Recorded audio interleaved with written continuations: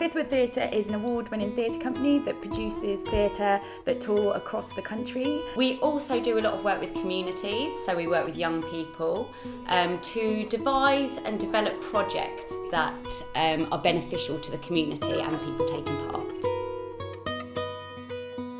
Hackney Remembers is a project supported by the Heritage Lottery Fund, and it's a local heritage project working with local volunteers and children to uncover the First World War in Hackney.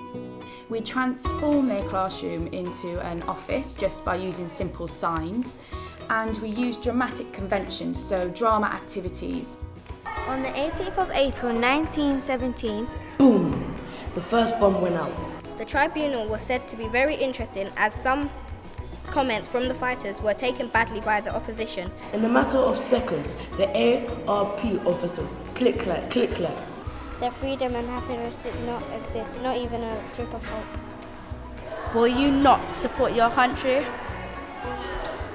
We're really lucky because we're working with Hackney Museum, Jewish Military Museum, and Hackney Archives.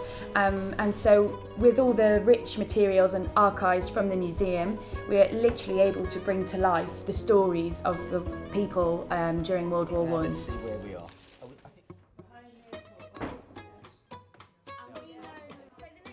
So we've been working with 9 volunteers across Hackney, and they have been doing a sterling job of doing a lot of research at the museums themselves and at archives.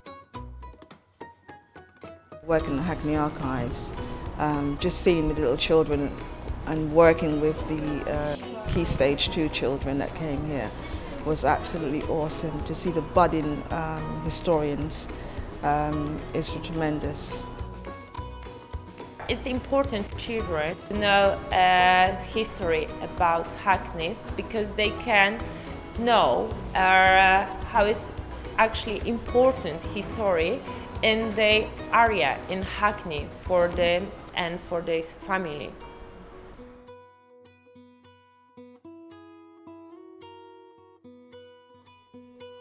We resist as much as possible telling children all the information. We want them to dig out this information for themselves. So the children have been working in role as experts in curating exhibitions. When the children entered the classroom, we wanted it to have the feel of a museum. And it is these small steps that help them get there. So things like putting on the gloves, things like signing their office or naming their enterprise.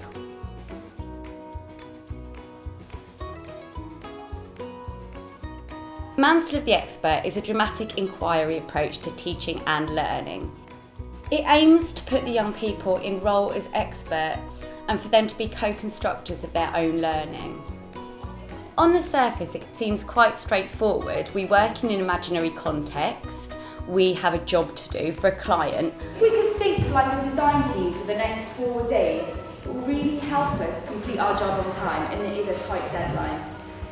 What Friday is the deadline? Like this Friday, next Friday? I'd be interested to hear your ideas on colours, so you must be someone who's interested in the colours and the graphics. But underneath all that is quite a sophisticated pedagogical approach to teaching. What we're asking them to do is ask questions, draw conclusions and make connections. The agenda is to inspire them for lifelong learning, really, for them to be excited about learning and for them to lead their own learning and be rewarded by that curiosity and not to be so teacher dependent, I suppose. The children created a map to represent Hackney during World War I, and the other school represented the Western Front, so the trenches during World War I. And as the children are making a 3D map, they have responsibility over a certain part of the map. So for example, on the Hackney map, we imagined when the first bomb hit Hackney, and the children were able to go into role and explain where they were when the bomb went off. And when I heard the bomb, I drove out of the town and I never came back. It's great to see how the children adapt their language when they're taking on the different points of view of different people. At one point, we had a tribunal about whether we should go to war or whether they wouldn't, and the reasons behind that. Now, the choice was you either fight for the British Army or you go back to Russia. What's the point of just killing someone like daily, then asking for forgiveness like each night? That's not really showing you're sorry for what you've done. If you don't fight, then Germany will take you and put you in prison. I don't think that's fair that I'm only allowed to be here if I fight. All these other people were. It would have been a difficult decision either way, because we can see in the room kind of half and half, isn't it? Yeah. We use many different drama conventions to suit the work that we're doing, and one of those is teacher in role. I was able to represent a Russian lady. Where should the Russian lady be in the room? Where should we put her? And I would put this costume on very slowly, so the children had permission to stare. The children are able to see her facial expressions. What are we noticing about her? So you think that she could be in a hurry. Why do you think she could be in a hurry? And therefore knew instinctively that they needed to ask her questions sensitively. I suppose when children are so enthusiastic about their role as an expert and you've maybe inspired them, I think it really is testament to this method, and it just reinforces that we believe this is a really great thing to use in the classroom.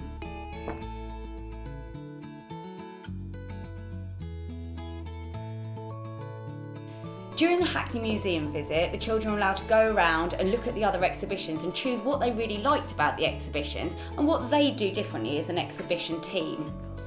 Going for these training sessions as experts allowed them a real reason to be there. They were allowed to look at the exhibitions in light of what they would like their exhibition to look like. And they were also able to see how curators do decide on what makes an exhibition and what doesn't.